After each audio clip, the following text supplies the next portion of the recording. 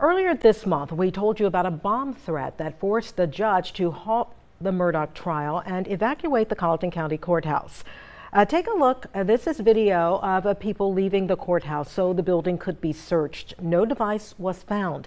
Now investigators say they have a person responsible for the hoax. The Colleton County Sheriff's Office tells News 3 the call claiming where there was a bomb in the judge's chamber came from an inmate at the Ridgeland Correctional Institute in Jasper County.